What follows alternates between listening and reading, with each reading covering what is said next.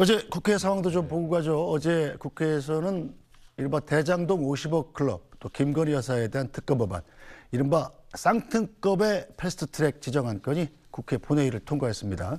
여야 반응 먼저 듣고 가겠습니다. 어제 본회의는 민주당의 입법 폭주의 무대가 되었습니다. 전 현직 당대표의 사법 리스크를 덮으려는 민주당과 노란봉투법을 통과시키게 된 정의당의 방탄연대로 50억 클럽 특검법과 김건희 여사 특검법도 패스트트랙 안건으로 지정이 되었습니다. 민주당이 오직 숫자의 힘으로 의회 민주주의와 국회 선진화법의 합의 정신을 유린하며 자기들 마음대로 법 제도를 바꾸고 있습니다.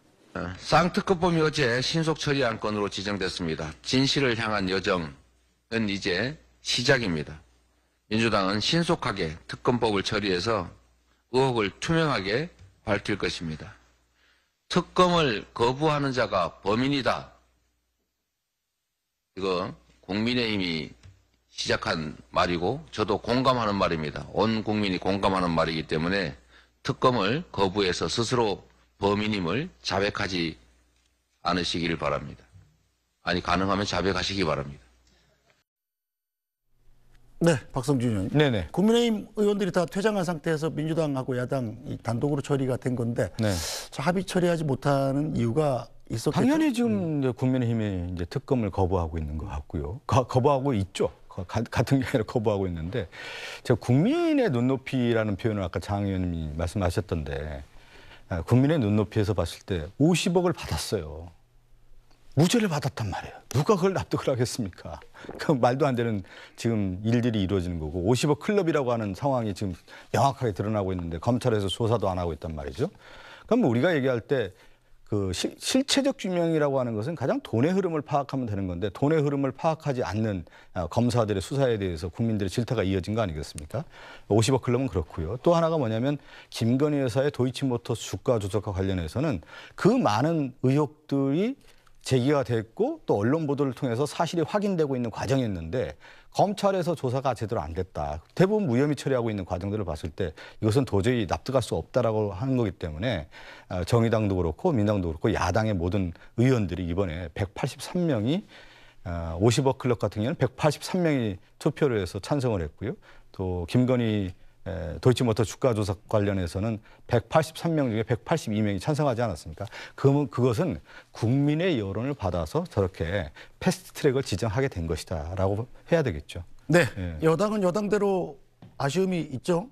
180석 넘게 찬성한 것이 아니라 저희들은 더불어민주당과 정의당이 지금 얘기되고 있는 노란봉투법이나 다른 것을 두고 어쨌든 정치적인 정략적인 이해관계가 맞아서 지금 쌍특검을 추진하고 있다고 보는데요. 저희들이 50억 클럽에 대한 특검을 거부하지 않습니다.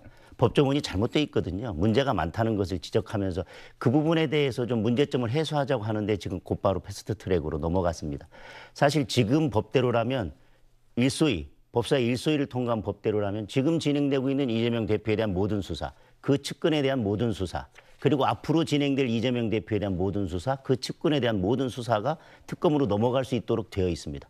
특검도 지금 정의당과 민주당이 손을 잡고 특검을 추진하고 있는데 특검을 추천하는 것은 정의당과 기본소득당이 추천하도록 되어 있습니다. 그런 특검이 어떻게 공정성을 가지고 수사를 할 수 있겠습니까? 그런 문제점을 지적하고 그것에 대해서 문제를 제거하자고 했더니 갑자기 이제 지금 신속처리 안건 지정을 해버렸거든요. 네. 또 김건희 여사 특검에 대해서는 더 이상 말씀드리지 않겠습니다. 그 부분에 대해서는 이미 많은 수사가 충분한 수사가 이루어졌고 1심 판결에서도 그 어떤 새로운 사실도 발견되지 않았다는 점은 너무 누차 얘기를 했기 때문에 그 부분 말씀드리고 싶지는 않습니다. 그리고 간호법이나 방송법도 그런데요. 방송법은 지금 법사위에서 60일이 지나기 전에 체계작구 심사를 하고 있는데 그냥 갑자기 또 직회부를 해버렸습니다.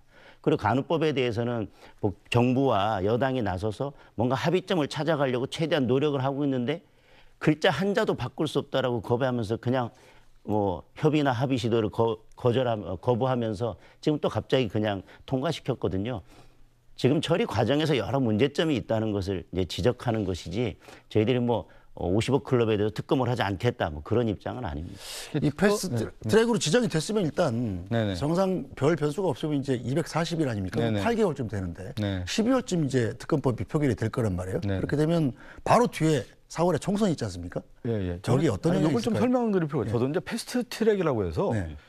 바로 이제 본회의에서 하면 특검 구성되고 이런 게 되는 줄 알았더니 그게 아니고 네. 법사위 가서 또 180일을 심사를 해야 되는 거예요. 네. 그러니까 뭐냐면 국민의힘 얘기하는 것처럼 그럼 특검 하고 싶다고 하면 그때 법사위에서 적극적으로 나서서 해야 되는 겁니다. 제가 볼 때 질질 끌 것 같아요. 180일 끊고 또 안 하다가 본회의로 넘어가서 또 60일 또 끌어서 240일 채울 것 같은데 저는 그렇게 되지 않을 것 같아요. 왜 그러냐면 이제 국민의 여론이라고 하는 것이 여론의 향배에 따라서 지금 윤석열 대통령의 지지율이라든가 국민의힘에 대한 질타가 앞으로도 계속 쏟아질 텐데 그러면 왜 특검 안 하냐? 50억 클럽 특검 왜 안 하냐? 왜 지지분열하게 왜 발을 잡고 있느냐? 국민의 아마 질타의 목소리에 국민의힘도 어쩔 수 없이 들어올 수밖에 없을 겁니다. 그래서 법사위가 오히려 저는 탄력을 받을 수도 있다. 그래서 180이 안 끊을 수도 있다. 오히려 그럴 수도 있다는 생각이 좀 들어요. 네. 그것은 여론의 향배가 상당히 저는 정의당도 마찬가지고요. 이거는 정의당도 처음에 상당히 여러 고민이 있었는데 지금 뭐 노란봉투법까지 얘기하는 게 그렇지가 않고 국민의 목소리가 뭐냐면 이 50억 클럽 이거 당연히 이거 조사를 해야 되는데 안 되고 있다. 김건희 여사도 마찬가지다. 그것을 민의를 받아서 정의당도 들어오게 된 겁니다. 그래서 이 특검이 이제 구성이 됐고 패스트트랙까지 온 거기 때문에 저는 국민의힘에게 다시 한번 좀 말씀드리면 법사위에서 적극적으로 나서서 특검하십시오. 그러면 되는 거 아니겠습니까? 그게 아니라 예. 제가 이 특검이 제일 처음에 50억 특검이 상정됐을 때 민주당의 태도에 따라서 달려있다라고 분명히 말씀을 드렸습니다. 이 범위를 수사 범위를 무한정 확대하려고 하는 그 생각을 계속 유지하면 한 발짝도 나아갈 수 없습니다. 50억 클럽에 한정해서 수사하자고 하는 것 그러면서 거기에 관련돼서 핵심적으로 그거에 관련된 인지 사건만을 하는 거에 대해서는 저희들도 문제 삼지 않습니다. 그래서 그 조문을 다듬자라고 했더니 더불어민주당에서 뭐라 했냐 이제 시작에 불과하니까 통과시켜놓고 보자라고 했습니다. 전체 회의에서 논의하면 또 그렇게 될 것입니다. 일단 이거는 그냥 통과시키고 보자. 계속해서 그래 왔던 거거든요. 뭐 일단 통과시켜놓고 보자. 정의당도 민의를 반영한 거라고 했는데 처음에 50억 클럽을 상정할 때 뭐라고 했느냐면 본인들도 김건희 여사 특검에 대해서는 좀 이렇게 그 부분에 대해서는 조금 고민을 해봐야 될 여지가 있다. 다만 50억 클럽에 대해서는 일단 상정을 하고 검찰의 수사 과정을 지켜보면서 논의를 하면 되지 않느냐 그랬는데 갑자기 며칠까지 안 하면 우리 민주당하고 같이 쌍특검 하겠다. 이렇게 해서 그냥 오늘 갑자기 지정을 해버렸거든요. 저는 이런 과정에 있어서 그것이 오롯이 민의를 수용해서 이와 같이 더불어민주당과 정의당이 손잡고 쌍특검을 했다고 보여지지는 않습니다. 자, 또 하나의 변수가 있지 않습니까? 특검법이 8개월 이내, 그것도 빨리. 만약에 이렇게 된다면 6개월, 뭐 2개월이기 때문에 180일 이제 60일에서 240일이 이제 소요가 된다고 보면 지금 앵커님께서 얘기한 것처럼 12월 말 정도에 이제 특검이 출발할 가능성이 있는 거죠. 대통령의 거부권이라는 것도 있잖아요. 근데 거부권 행사 못 합니다. 제가 볼 때. 왜 그렇게 보시나요? 그건 당연히 지금 만약에 거부권을 행사했을 경우 12월에 아마 국민의힘에 있는 의원들이 먼저 반대할 거요. 그것은 특검을 반대했을 경우에 결국은 자기의 그 가까운 사람들은 보호해 주는구나라고 하는 국민의 민의가 아마 들불처럼 일어나지 않겠습니까? 그걸 어떻게 대통령이 그걸 거부합니까? 거부 못 합니다. 네, 동의하시나요? 저는 가장 변수 중에 하나는 벌써 거부권 행사를 논하는 것은 너무 이른 거라고 생각하고요. 예를 들면 12월 말이면 지금 50억 클럽에 대한 수사가 거의 마무리될 수도 있습니다.